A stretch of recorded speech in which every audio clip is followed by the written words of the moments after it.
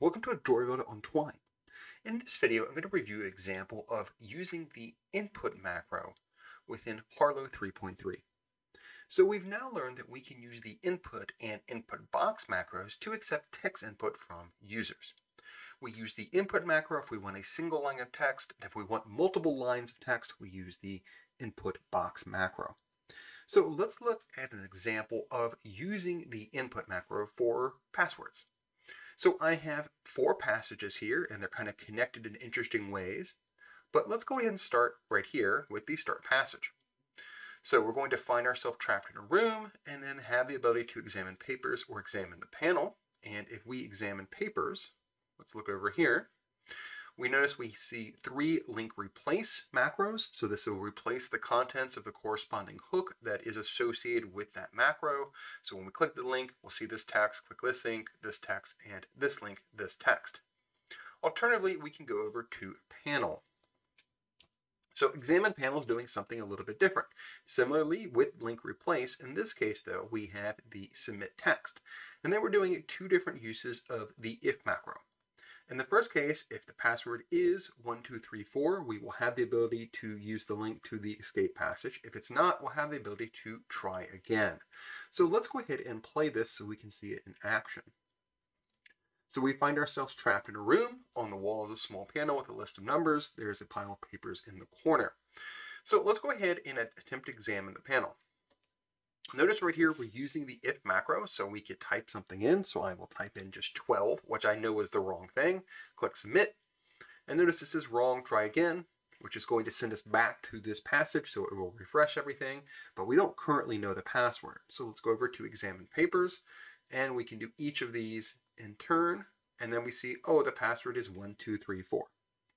Come back over here, and if we type in 1234 this time, click submit, we can go to escape and finally escape.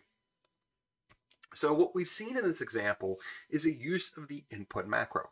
So we can accept text input from a user and then use the if macros to check against it. As we saw in the video focused on using the input and input box macros, that we need to check these values.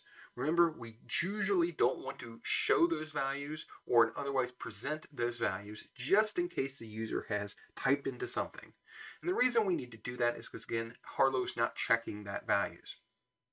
So we need to keep in mind when we're using them that we need to check them against something and not necessarily show them, just to prevent kind of issues that might occur when a user might input macros or other kind of text effects. The other thing we saw, particularly in this example, is the use of information that is revealed to the player.